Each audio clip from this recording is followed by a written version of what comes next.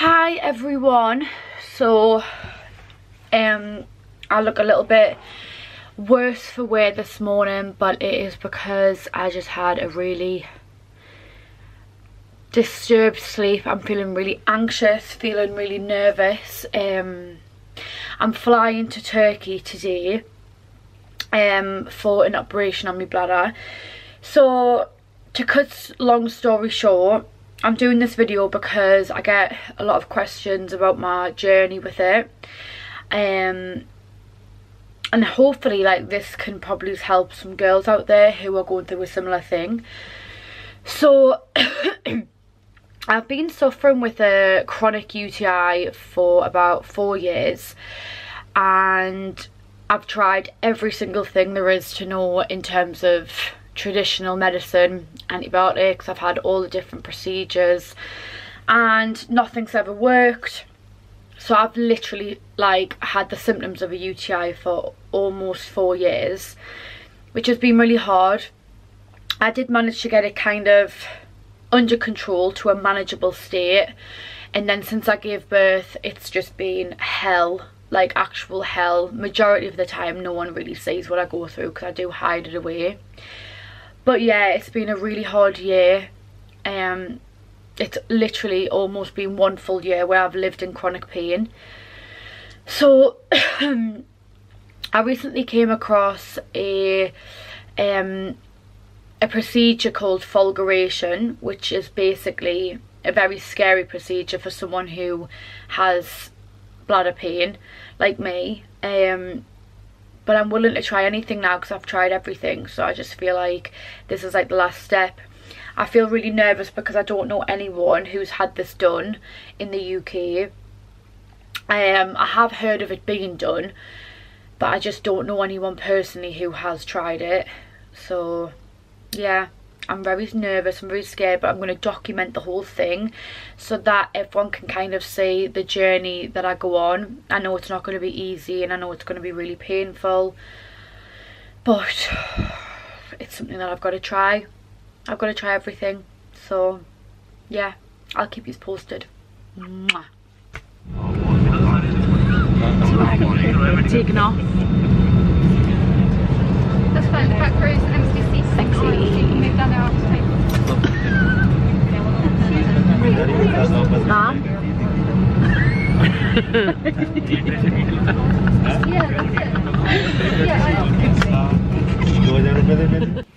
Morning!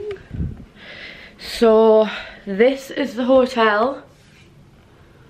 It's actually really nice. I got a joining room for my mum. My mum and Casey have a I need to hold it more like that, don't you can't see.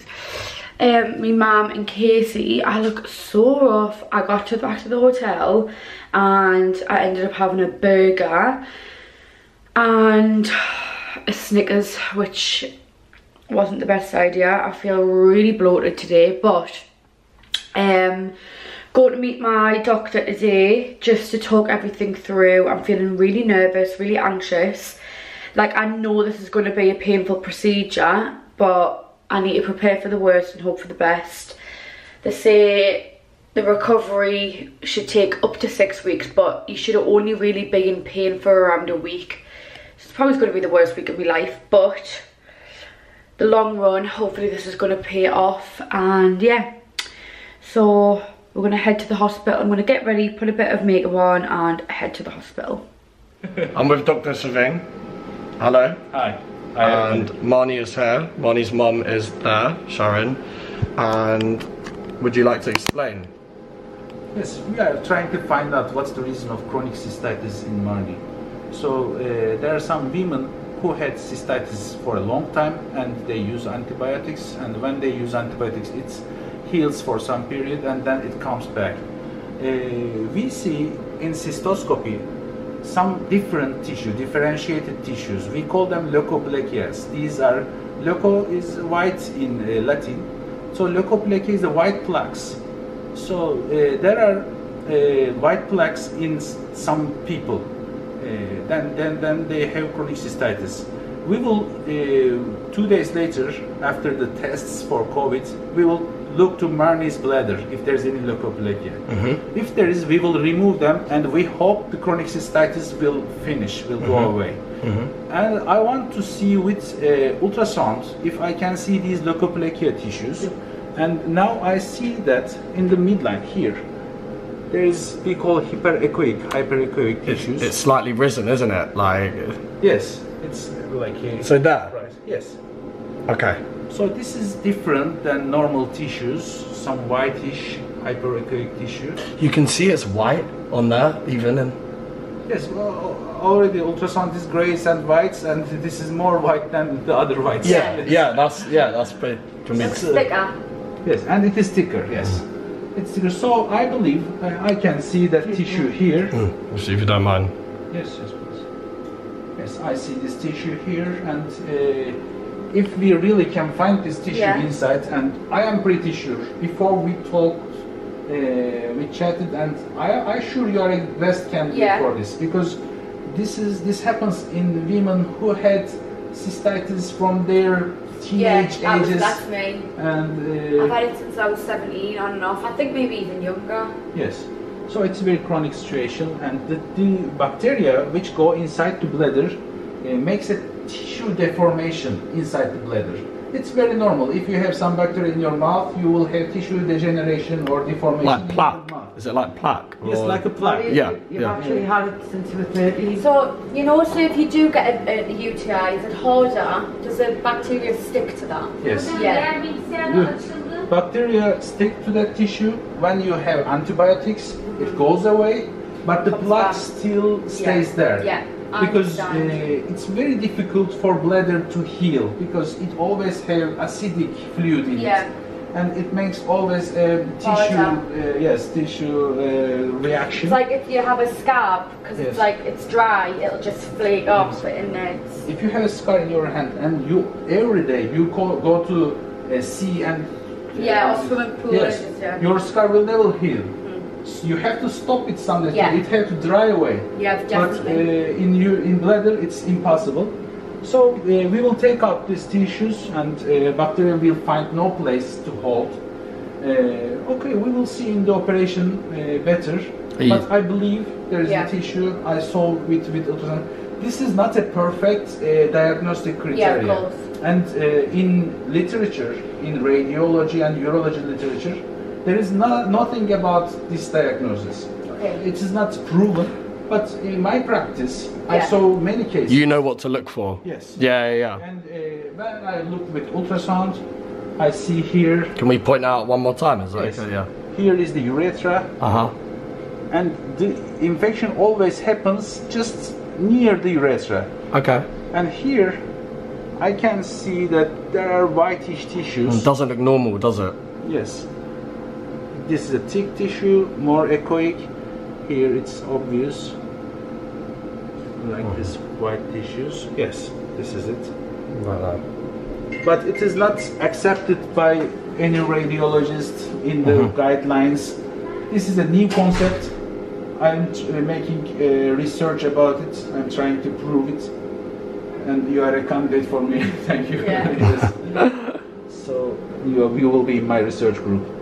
Definitely. Cool. What's going on, guys? We're currently in Live Hospital. Marnie's just had her appointment with Dr. Savin and Sharon and Marnie. So they have to run a COVID test. She's also going to get x-rayed here. They're going to check her lungs, which I think is really good. And she's going to get a COVID test down her throat and 2 noses. I don't want it. But she has to, so it's good. Yes, you're going to be fine, Marnie. Why am I so tan compared to you two? Why am I so big? I look like that. Yeah, it might be because you're Italian. Probably. Yeah. Anyway, wish her luck, guys, and we'll give you a little update after. Right, guys, she's just had her COVID test, and please look at her. Look what it does. So, tells you how bad they are. That was horrendous. I'm gonna have to literally take my lashes off. I'll be honest, I knew how bad it was, but I didn't want to tell her. I told Sharon, didn't I, Sharon, when she left? I said I didn't want to worry her, but I know it hurts. But it's good that they're doing like all the precaution. I think. I just want to say, what an amazing hospital. It looks so cool. Like they're doing all the tests. Like I don't think I've had these tests before. No. Like when I'm getting operations, so it's really good precaution. We're happy, aren't we, Sharon? Yeah. Turkey, I would recommend Turkish hospitals, they're amazing. So far, so good, clean, everyone seems really friendly. I'm going to put the camera down now because I feel like Marnie is struggling with our eyes. We'll see you in a bit. So we have just came for some dinner. We had a massage as well, Mum. Oh my god, it was the best. My mum really enjoyed our massage. Now we're going to have some sushi, and please look at the view. This is definitely what you want before an operation, so I'm not complaining. It's been a very nice, chilled, relaxing day. Did a bit of shopping, and yeah, chilled. How do you feel? Fantastic. Amazing. Amazing. Talk. How do you feel? Right, it's the morning of Marnie's operation. I want to ask you a few questions. How do you feel? There's Sharon. Nervous. Genuinely though, I think it's going to be great. Like, I just hope that he finds what he thinks it is. He thinks it's scar tissue. well, if you look at the old video that we done, he actually done an ultrasound and said that it looked very similar, didn't it, to other girls with leukoplakia, so...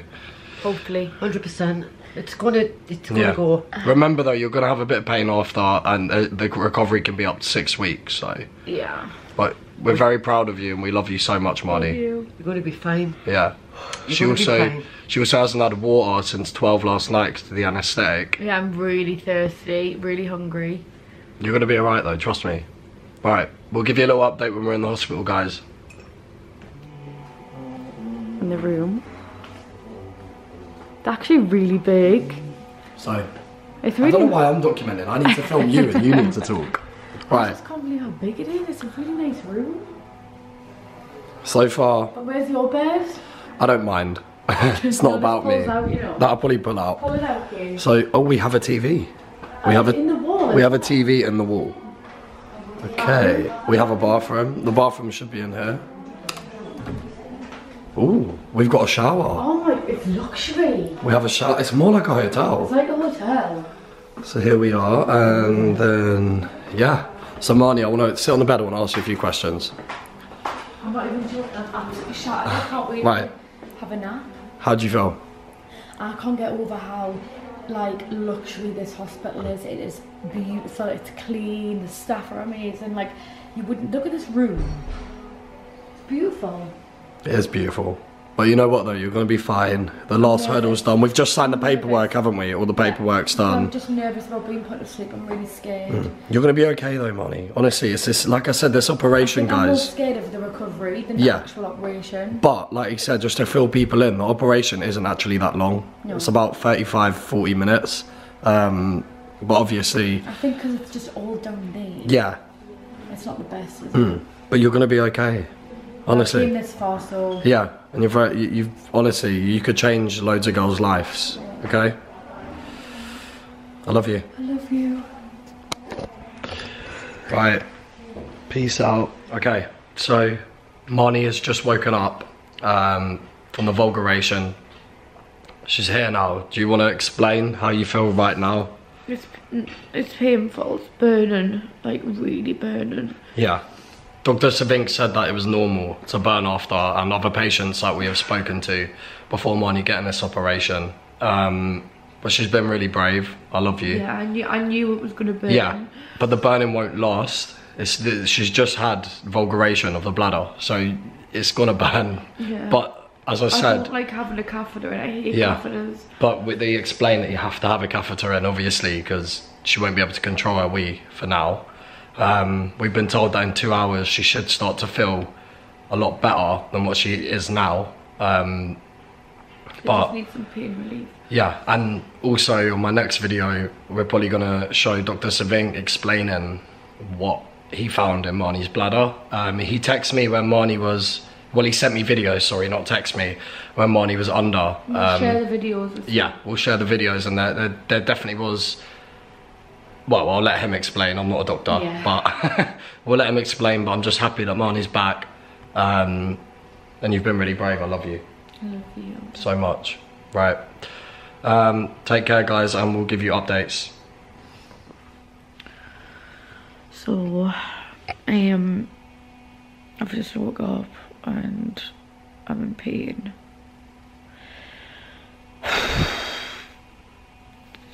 I'm having some pain relief. I just feel like this is just a horrible thing to have to go through, but I know it's going to be worth it. Do you want to update on what Dr. Smith said about it? He's 100% sure. So he found, the doctor found what was causing the problem. My bladder was so sensitive that even to the touch it would bleed. Literally a touch. That's because all of the tissue was damaged. It wasn't healthy tissue. No. He touched it, literally poked it. He poked one side of your bladder and it was fine. And then he poked the bit that was inflamed and it was bleeding. Yeah, the bit that he said was bad is the actual bit that I could feel the pain at as well. Well, that's where the wee sits. That's where the urine sits, so I just want to get the next 24 hours over with so I can get back to the hotel and start the proper recovery. I just don't like having a catheter in. I think I'm absolutely petrified of catheters. But it needs to be in for recovery. Yeah. So I'll keep you all posted on how I am tomorrow.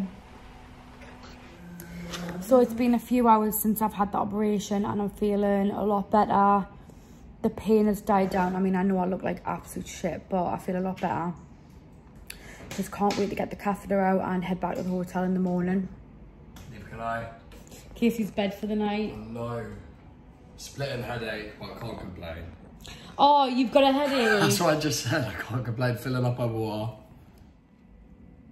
Hi guys, so just had my catheter removed. Wasn't looking forward to that, and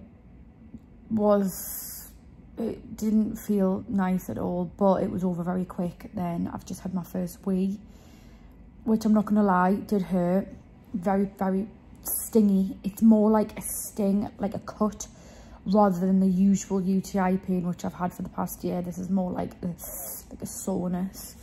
Yeah, just can't wait for the next couple of weeks of healing, so I can just try and be back to normal, hopefully. But yeah, oh god, this has been like, it's been hard, but I'm hoping it's going to be worth it. So we are leaving the hospital. We're leaving Live Hospital right now. It's been really good service. Really good service. I was genuinely a bit like... I'm shocked at how smoothly it's gone. I can't even believe I'm walking out this hospital okay. Like, I genuinely thought I'd be in agony. So did I. It's hurting when I'm going to wee, but it's just more of a stingy, like, soreness. Not like a UTI pain, Not like but at the moment it's too early. Yeah, it's very early, so I'm just going to see how the next couple of weeks bring us.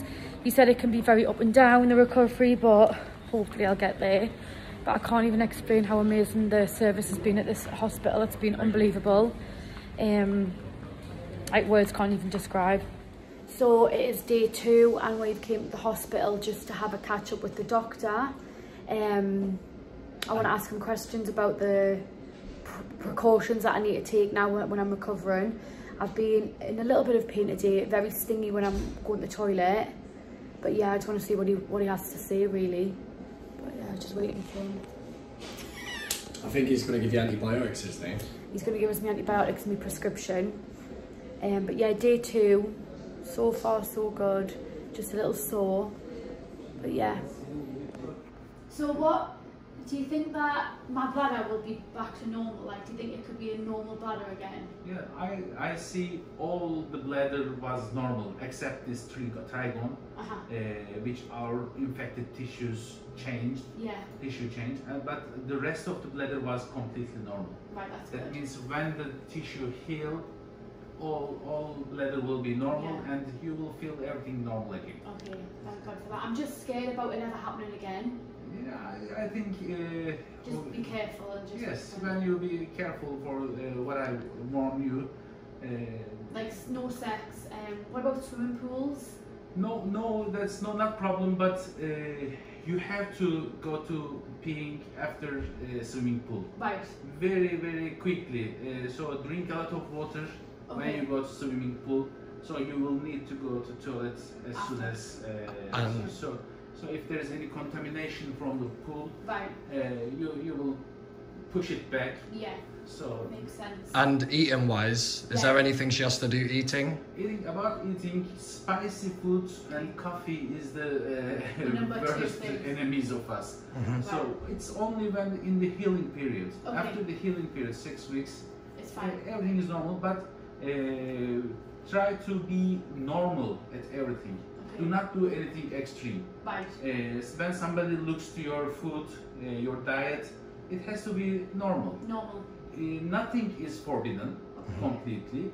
You can eat spice, you can have a coffee. But just not every day. Yes, and not extreme. Okay. For example, it's normal to have a cup of coffee or 2 cups of coffee a day. Yeah, it's normal. not like but sometimes people love coffee. I drink coffee. Like Sharon, her mother, she loves coffee. Can I also ask, what was the reason for her having this? Why did she have this? Some girls are prone to get this kind of infection from their childhood. It begins. So it's a build up. Yes. Yeah. They have a lot of discharge, and when they grow up, the discharge, normal vaginal discharge, go into bladder. Right. And it's always related to sexual relations too. Yeah. After in every woman, the urethra of the women are short. Yeah. And it's the bacteria goes in, but they cannot stick into anywhere in bladder, and they thrown away with the pee. Yeah. But in some women, like me. Yes. From the childhood, it is we know who will have this disease. Right. The child, even they are a child. Some girls have too much vaginal discharge. Right. So these are candidates for this infection. Then, what do they have to do?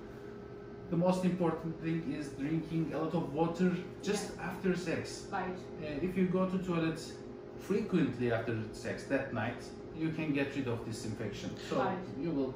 They have to be careful about this. Nothing else. So if she carried on going, if she didn't have this, would it get worse and worse in future? At least at 6 months, you have to be very careful about this. Okay. When everything is normal, you feel normal.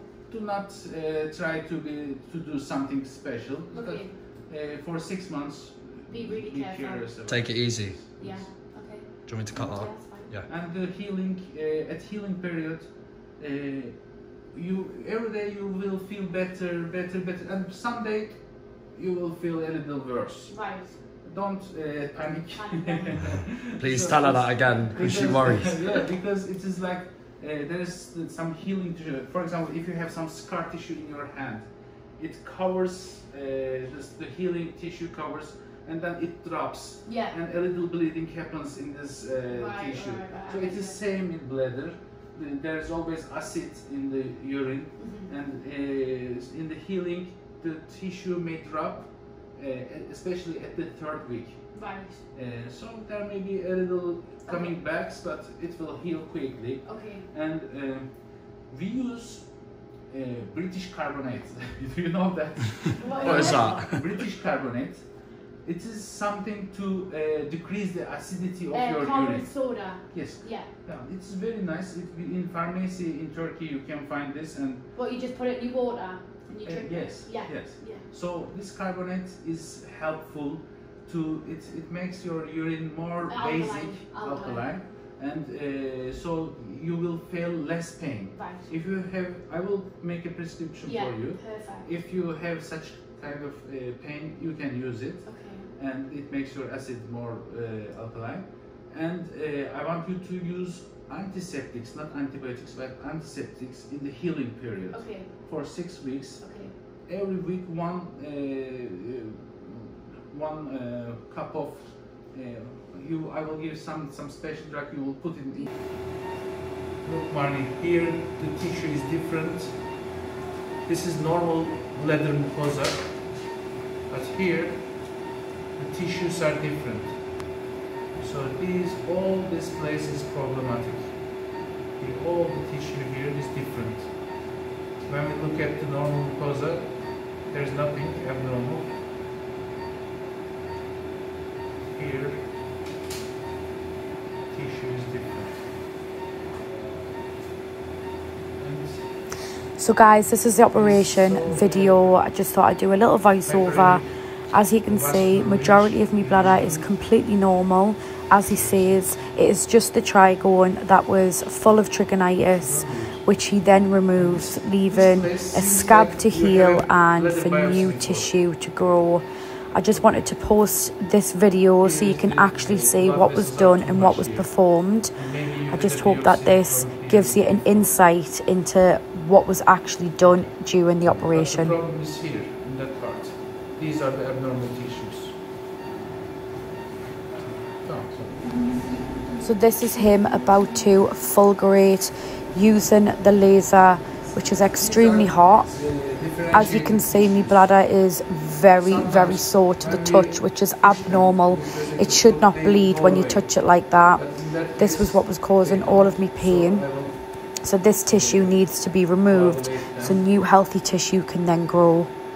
This is very fragile tissue here. So it is permeable to urinary acid and please stay.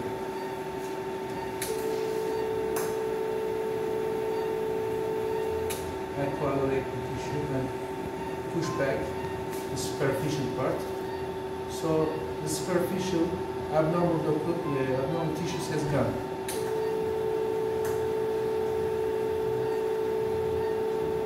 I want to be as deep as possible to get rid of all abnormal cells, abnormal tissues. But if I coagulate too deep, the healing period will be longer and there will be too much pain. Here normal tissue begins. Just to be safer, I treat a little from the normal part.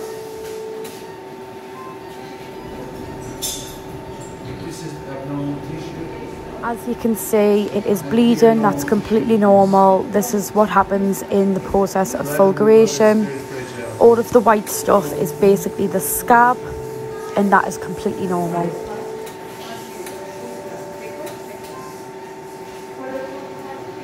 So we have to mark our margins. Now it's better to mark here. The abnormal tissue is here. It's finished. These blood vessels are too much. As you can see, he's looking around the rest of my bladder. You can see my ureters, which is where the kidneys are connected to. They're completely normal. All of the tissue surrounding them is fine, which I'm very fortunate about. Now what the surgeon is doing is he is marking the bladder so he knows exactly where the bad tissue ends, so he knows exactly where he needs to fulgurate so that he doesn't leave any damaged tissue behind. Tissue reaction.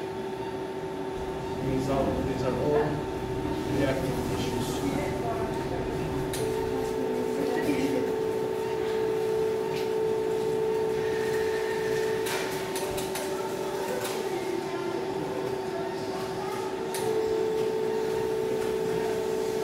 So we want to stay very superficial.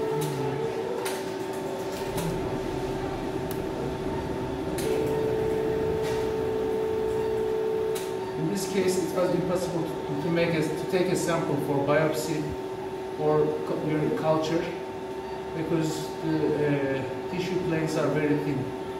The problematic mucosa is thin. So if I resect for biopsy or for tissue sampling for culture, there will be deep scar tissue, and it will longer the healing period. It will make the healing period longer. So I don't take any tissue samples. I just treat the tissue. And as you can see, as he's pulling out of the bladder, you can see the trigone area that he has fulgurated. It is completely covered white, which is the scab that will then heal over 12 weeks. And then it'll start to renew when the bladder wall sheds, which can take between 6 to 9 months. Everyone's different, everyone's immune system is different. It all just depends on everyone's individual bodies. I've found after 4 months, that was when I've seen the biggest difference. And then I've gradually got better and better every single day. I'm now at 6 months and I'm doing absolutely great. I'm 90% better and I still have a little bit left of the healing period to go. So I'm guessing I'll make a complete full recovery and I've now got my life back. So as you can see in the video, the ditch, which is the trigone, just above the entrance is completely fulgurated, and that is the operation done. I'm so pleased I've done this, and I hope that this helps anyone else suffering. Urine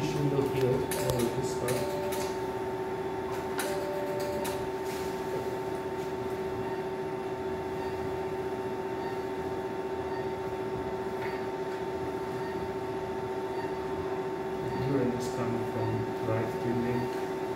This is from left kidney. Here still hyperemic tissues. Maybe I will treat these tissues too.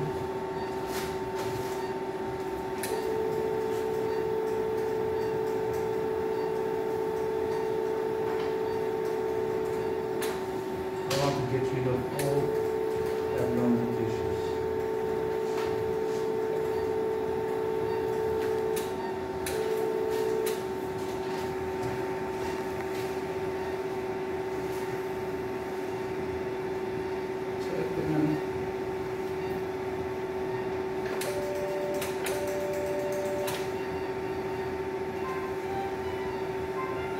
Here, normal glucosa.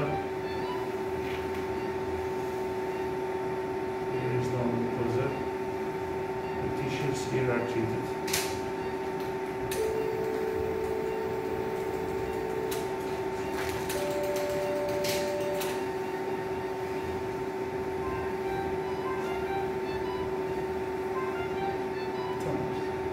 So guys, it is 7 days post-op and just a little catch up. I didn't really do any recording on the way back because I had so much trouble at the airport, but can we turn this down?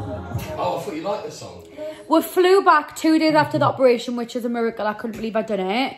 The first 3 days were definitely the hardest in terms of like pain, but it was nothing that I couldn't manage. And yeah, day 4, the pain had kind of stopped when I weed. Then day 5, 6 and 7 have just progressively gotten even better. And it is officially day 7 today.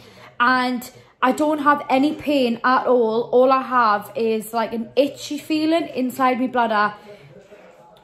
I wouldn't say it's pain, it's more like just a sensation, an itchy sensation, like I want to scratch it. Which I spoke to Dr. Savink and he said that it is just the healing.